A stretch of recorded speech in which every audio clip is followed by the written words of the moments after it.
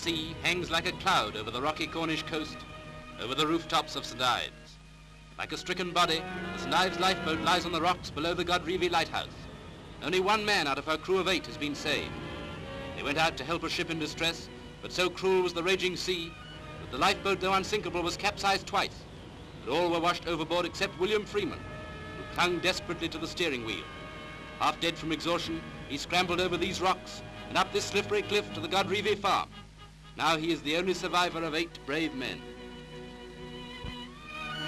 Today in St. Ives you can see the faces of mothers who have lost their sons, of wives who have lost their husbands, while along the shore men wait for the victims of the sea. The National Lifeboat Institution will care for the families of the men who gave their lives in service.